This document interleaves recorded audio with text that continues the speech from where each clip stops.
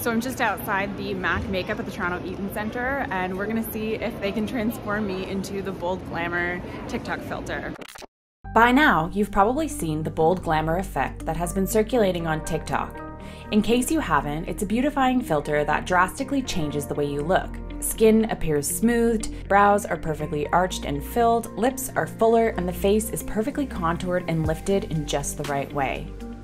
Reaction from the internet has been swift, with many worrying about what the impact will be on young girls and women comparing themselves to this filter. And it's just scary because there's a lot of girls out there that don't realize when someone's got a filter on and they're chasing perfection because that's what they think everybody looks like, and this is not what people look like.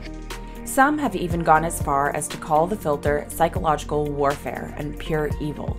While beauty filters are nothing new, what is new is the technology used to create the effect. Unlike traditional filters, which use a combination of artificial intelligence and augmented reality to layer makeup onto the skin like a mask, Bold Glamour uses generative AI to actually recreate your face in real time on your live video. Today I learned that this new viral beauty filter was created using machine learning. Unlike traditional beauty filters that use an augmented 3D face mesh that is overlaid on top of your face, filters like Bold Glamour Teenage Look uses a machine learning tech called GAN, meaning every pixel on your face is regenerated and then outputted after referencing another data set of images, which is why the filter looks so realistic.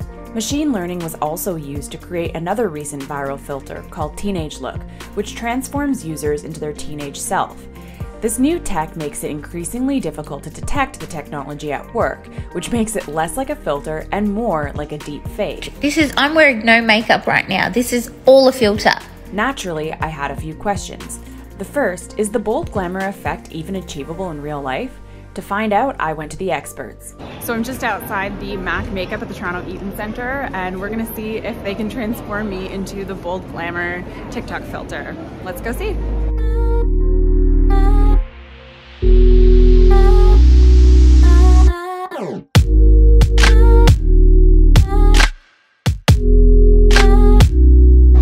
Okay, so here we go. This is the final look. Let me know if you think it looks like the filter. I think it's pretty damn close. So it turns out that makeup can get us pretty close to the Bold Glamour effect, although there's something cartoonish and otherworldly about the effect that can't be recreated with makeup, as if I were a Bratz doll or an avatar version of myself. Even getting close to the Bold Glamour effect took an hour and a half and 22 products. If I were to purchase all of the items of makeup that the artist used on me to achieve this look, it would cost 902 Canadian dollars, and that's before tax, and it doesn't include any of the brushes. And maybe that's the advantage. Bold Glamour is an effect that lets me step into the life of someone who is both bold and glamorous, someone who knows exactly which products to use and in what order to apply them, someone with the time and skills for beauty. It shows me the possibilities for myself if only my skin were a bit smoother, my teeth were a bit whiter, my lips a bit fuller. But to what end?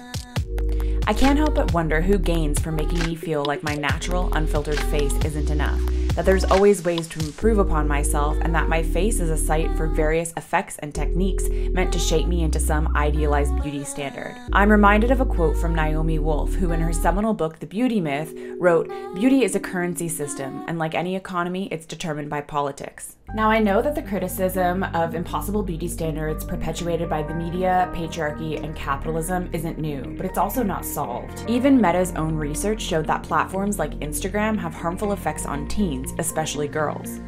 What is new about the Bold Glamour effect is that it was created and released by TikTok itself, not an effect house creator. For those who don't know, both TikTok and other apps known for their filters like Snapchat and Instagram offer a suite of tools for digital artists to create, publish, and share high-quality augmented reality effects. Both Bold Glamour and Teenage Self seem to be TikTok testing out new updates to its effect house that were released in February of this year that experiment with this new kind of generative AI. A kind of AI that's not just augmenting reality, it's recreating it. Bold Glamour is about seeing the possibilities for yourself in another reality, in hyper-reality, where the representation seems so much better than the real thing. Except this time, the thing is me. For Technality, I'm Amanda Costco.